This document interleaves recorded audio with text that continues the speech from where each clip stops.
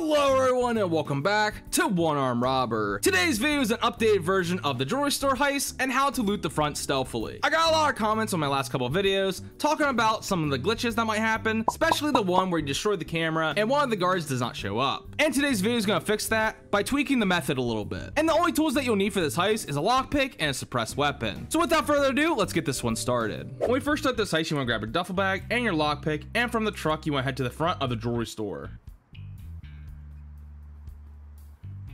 Once we get to the front of the jewelry store, we're going to hang a right and we're going to sprint through these next two doors and unlock the door to the left. After unlocking this door, we're going to head upstairs and we're going to unlock the door at the top of the staircase. After unlocking this door, we're going to head inside and unlock the door to the left here. After unlocking this door, leave your duffel bag right here, head over to the break room, grab the utility keycard off the table, head back downstairs and hang a right this time. We're going to go through this door, make sure the camera's not looking. If it isn't, hide underneath the camera and wait for it to turn. Once it does, head over to the utility room door, scan the card, and turn off the alarm. Next, we're gonna hide back underneath the camera and wait for it to turn yet again. Once it does, we're gonna close this door, and now we're gonna sprint through this door to alert the guard upstairs. So once we do, we're gonna close this door, go over to the staircase, hide underneath it, wait for the guard to pass by. Once he does, sneak in right behind him, go up the stairs, open up this door, grab our lockpick, and unlock the security room door. After unlocking the security room door, place it back in your duffel bag, hide inside the break room, and wait for the guard to pass by. Once he does, sneak in right behind him, go back downstairs, go back to this door and sprint right through it. He should get alerted, close the door, go back underneath the staircase, and wait for the guard to pass by again. Once he does, head upstairs, grab our lockpick, and unlock the door to the manager's office. Once we unlock the door to the manager's office, place the lockpick back inside your duffel bag, head inside the break room, and wait for the guard to pass by. Once the guard passes by, we're going to do it one more time, go back downstairs, sprint through this door, you should get alerted, close the door, hide underneath the stairs, and this time we're going to move the manager inside the manager's office. So go back upstairs, go through this door, and we're gonna push this manager into the corner like so. And don't tie him up, but just leave him right here. Now we're gonna go back to the break room and hide. Now this time, after the guard passes by, we're gonna head back downstairs. We're gonna actually go at the front of the jewelry store and head back to our truck. Now a little bit of warning when sprinting through the store, you have to worry about one guard in particular in the front half, and that is the roaming guard. If the guard is in this position when he's roaming, if you sprint through the door in the middle, he'll get alerted instead of the guard upstairs. So try to time it when he's not in this position. Once we get back to the truck, we're gonna grab our kit, we're gonna shoot out this window, we're gonna hop right through. We're not gonna shoot this camera, instead we're gonna wait for it to turn. Once the camera turns, we're gonna open up this door.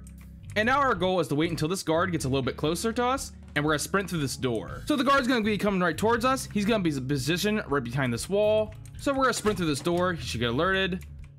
We're gonna take him out, close this door, grab the phone, and do the check-in in here. Once we do that, we can close this door, and we never have to enter this room again. Now we're gonna drag this guard's body just a little bit inside. And the next camera we're gonna take out is the one outside the vault area. So we're gonna shoot this camera. It should trigger the guard from the front half. He'll come and investigate. We'll take him out, grab his phone, and we're gonna do the check-in in here. Now we've taken out both the guards inside the front half. Now we need to take out the cameras. But before we do that, we're gonna drag both these guards' bodies into the corner over here. After we drag both these guards' bodies into the corner, we're gonna close this door. We're gonna sprint right through it. It should trigger the guard upstairs.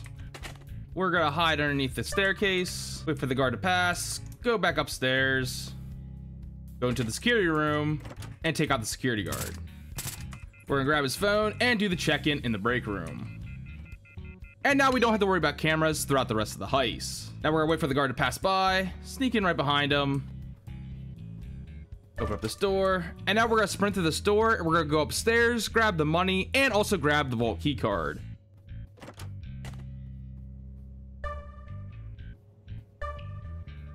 This time, grab your duffel bag, go inside the manager's office, shoot this window because we're gonna need an escape route. It's gonna trigger the guard outside in the alleyway to come to investigate. So now we're on a timer. So grab the vault key card, grab all the money, and once you have everything, grab your duffel bag, jump out the window, And just to waste some time, we're gonna go back to the truck and drop off our loot. Once we dropped off our loot, we're gonna grab our duffel bag, go back through the window that we shot earlier. We're gonna open up this door, and we're gonna wait here until we see the guard from the alleyway pass by. And once we see the guard pass by, we're gonna open up this door, take the vault keycard, and scan the vault. Now, after we get the vault open, we're gonna take our lockpick, and we're gonna unlock the inside vault door. After unlocking this door, we have full access to the vault, but now let's take care of the front half of the jewelry store. From the vault, we're gonna simply go back through these two doors, head to the side door here, open it, and we're gonna zip tie this first civilian over here, let anyone that spots him come near us, and we'll zip tie them. After you do this first wave, zip tie this one, zip tie these two, go around the counter here, zip tie this one, and now you only have one more civilian to zip tie.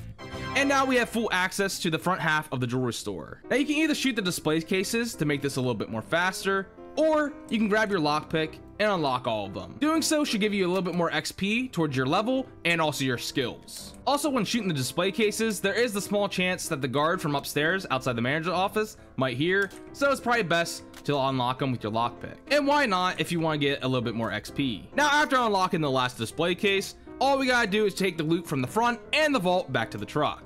And to simply grab more than one duffel bag, all you gotta do is the one bag method, which is grab the first bag like normal, hit escape, let go of left click, hit escape again, and you should be holding the bag without holding left click. Then you just grab the next bag like normal and do the same thing.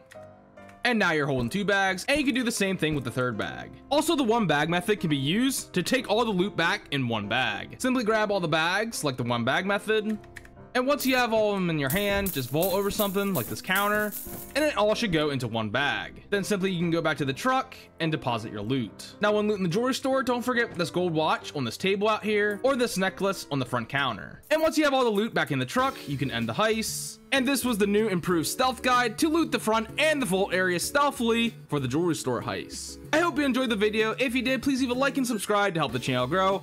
If you want to see a funny video, click the video on the left. If you want to see more tutorial videos, click the video on the right. And like always, I hope you have a fantastic day, and I'll see you in the next video.